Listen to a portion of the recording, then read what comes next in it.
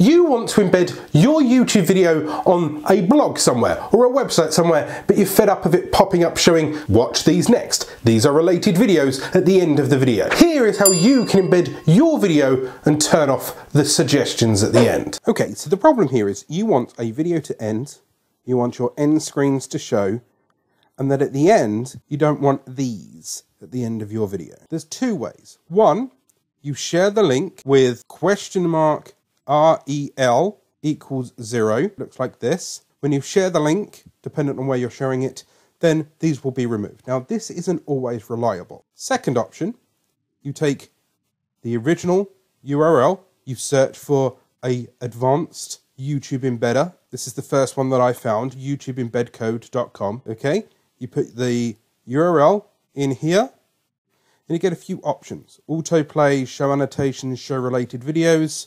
I don't want to show related videos, so I'm not going to click on this one.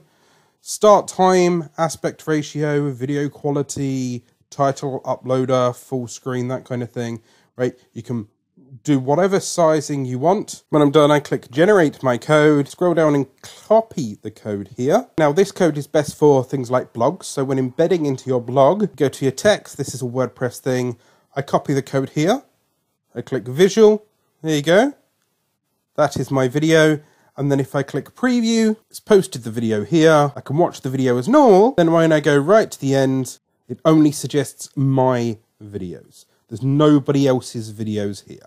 Now, if you want to know the easy way of embedding your videos that does have suggestions, there's a video here. Or if you're trying to learn how to promote your videos better to get more views, there's a video here.